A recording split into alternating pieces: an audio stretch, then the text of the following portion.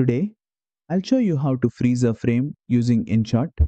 This is perfect when you want to pause the action for a dramatic moment, highlight something, or just add text to a still shot. Let's get started. First, open your video in InShot and play through until you find the exact frame you want to freeze. Pause the video right there. Next, select the clip where you want to apply the freeze, and down in the bottom toolbar, tap on the freeze option. InShot will automatically insert a still frame right at that point. You'll see a new frozen section added to your timeline. If you want it to last longer or shorter, just drag the edges to adjust the duration. And that's it. You've created a freeze frame in just a few taps.